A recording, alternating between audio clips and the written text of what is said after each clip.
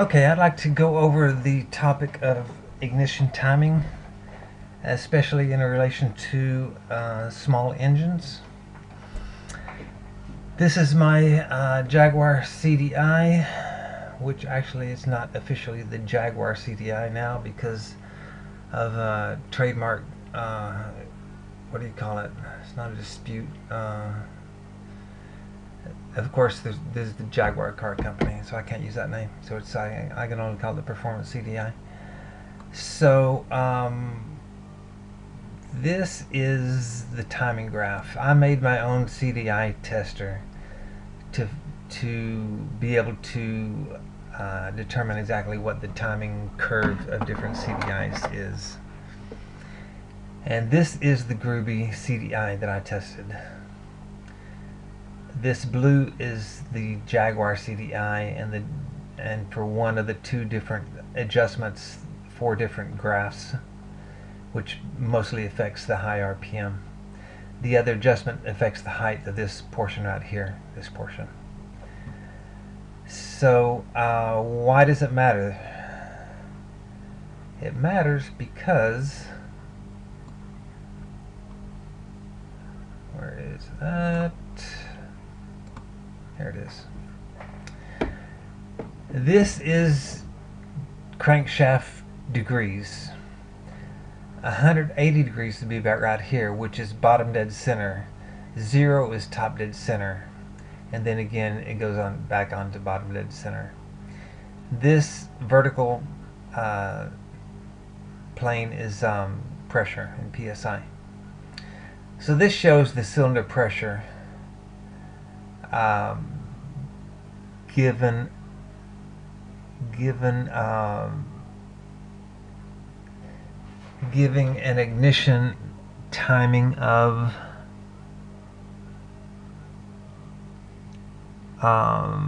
34 degrees, 41 degrees, and 49 degrees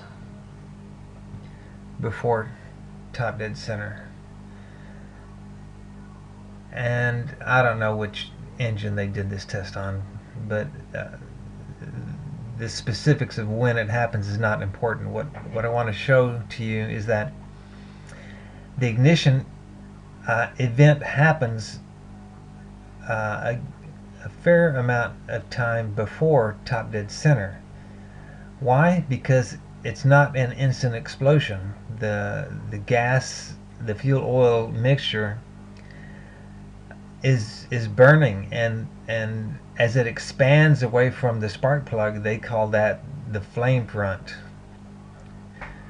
which is the outer boundary of the burning. And it takes time for that to happen. So when you have the ignition here, it's going to peak somewhere over here past top dead center, which is what you want to happen. You want it to happen past top dead center. What happens if it happens before top dead center? You're fighting against it. It's not helping. It's not pressure being used to move the piston down. Everything after top dead center is going to be moving the piston down. The piston is going up before top dead center.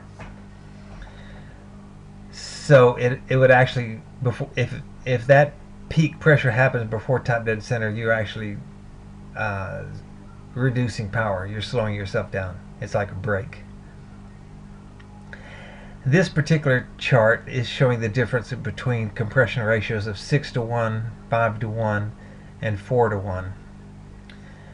Even though the 4:1 engine had ignition timing 15 degrees earlier than the 6:1, you can still see its pressure peak happened maybe 10 degrees later than the 6:1, which means it needed even more advance. So the timing is dependent upon the compression ratio. It also depends upon how well the fuel mixture is mixed. A cheap carburetor like what comes on the Groovy engine does a crappier job of mixing the fuel and the air, which means it's going to take longer to burn, which means it needs more advance. So for So for the stock groovy engine, the normal CDI is not that bad. It's not great, but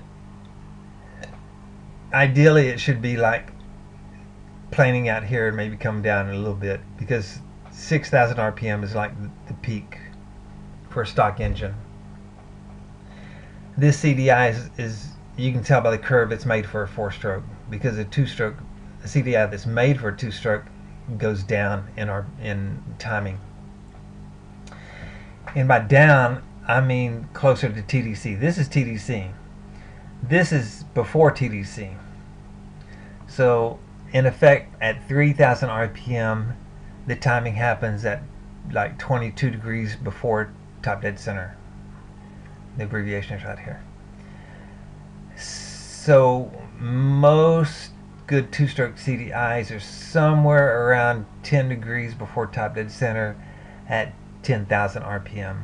10,000's over here, so it'd be like right over here. Okay, as you move this up with the other settings too, all these 4 will move up also. So it's centered around a typical average for what's expected at higher RPM. Unfortunately, on such a small engine, even if you have a bad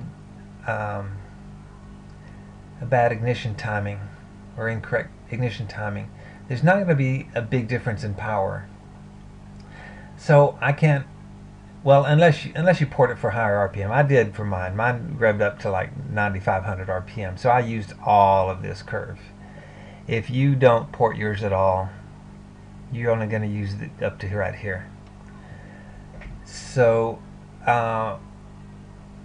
for most people, I would say the biggest difference in having a correctly timed CDI is less engine heat and drastically more bearing life, at least twice the bearing life. Because what happens when the timing happens too advanced, which is what happens with the stock CDI at the higher RPM, let's say 4,000 to 6,000 RPM, the peak pressure is going to be happening before or right around TDC, but probably before. And what that does is it causes even more pressure, and all that pressure is pushing against or onto the conrod bearings, both the top and the bottom conrod bearings, and those will wear out pretty fast. A typical conrod bearing in a groovy engine does not last very long, and it's because of the CDI. So for most people, I would say get a good CDI for reliability's sake. As far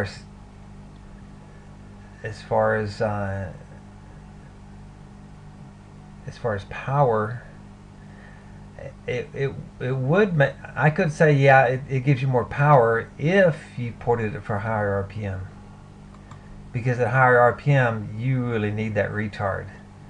By retard I mean going down, because this is more advanced, this is more retarded. So this is more retarded in relatively speaking to right here.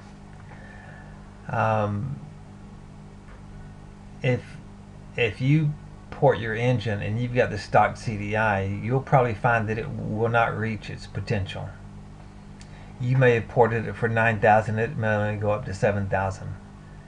And stopping at 7,000 means that coming up to 7,000, you're getting weaker and weaker and weaker in power. So for a ported engine, yes, a good CDI like mine will make a difference in power at the high RPM.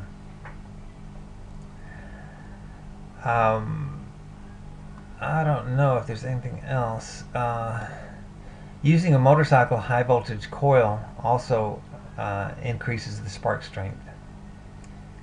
And there, I did find a Let me see if I got a link to that. I did find a research paper that showed that the more spark strength you have, the more power output there is. I'd like to say something about pressure also. This right here is a graph of compression versus the voltage requirement to cause a spark to happen inside the engine.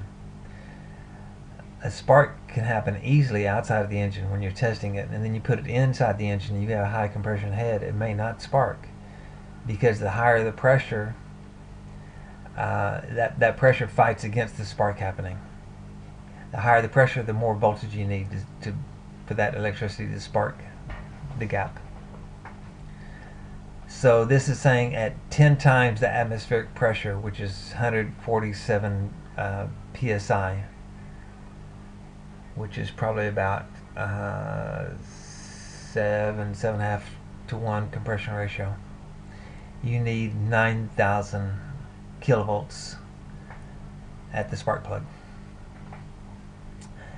So with a high compression head, you definitely need a good CDI with a motorcycle high voltage coil to increase the spark voltage. Unfortunately, when you increase the compression,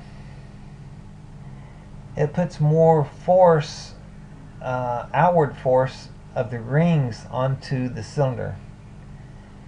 And these engines come with very lightly plated, very poorly plated chrome on the inside of the cylinder. And they did that without the expectation that people would hop the engines up, increase the compression. The normal setup on these engines is only about 90 psi cranking pressure.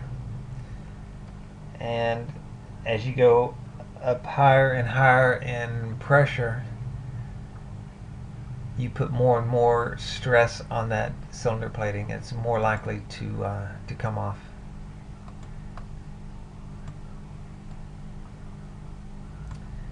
This is a graph showing the percent power increase for the compression increase, which is for increase of 1 compression ratio, let's say from 6 to 7, you only get a 2 to 3% increase in power.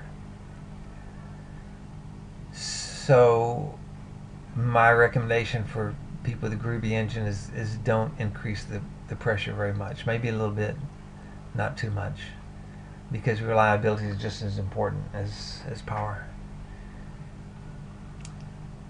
So I think that about does it for now.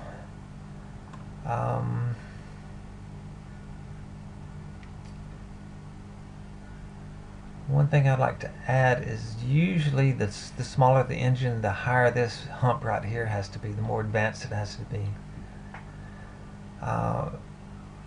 There's a common question that I haven't answered yet, and that is why the need for the timing retard as the RPM goes up.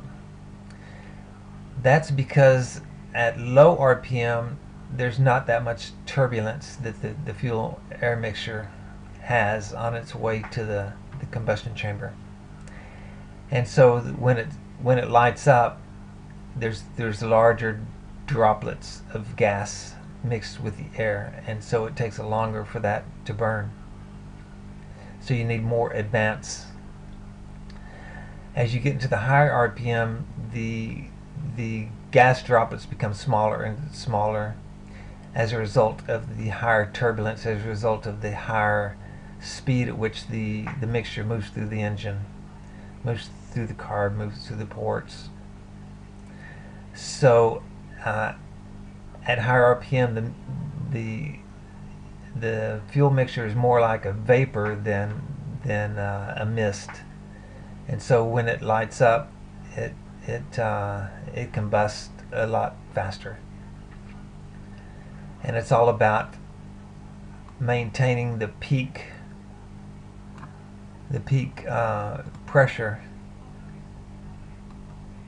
between 10 and 15 degrees after top dead center. Like these two right here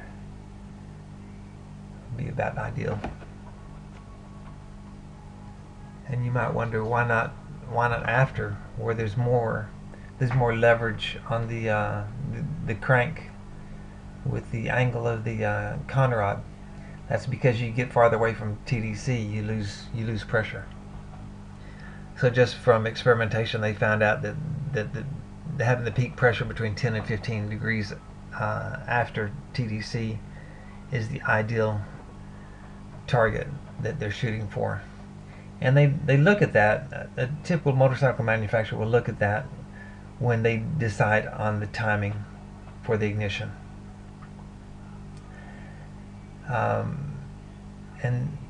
And the reason for a CDI with adjustable timing is that this is with the expectation that people are going to modify their engine. They're going to put a better carburetor on it. Maybe they're going to put a reed valve on it. They're going to increase the compression. They're going to put a better spark plug on it.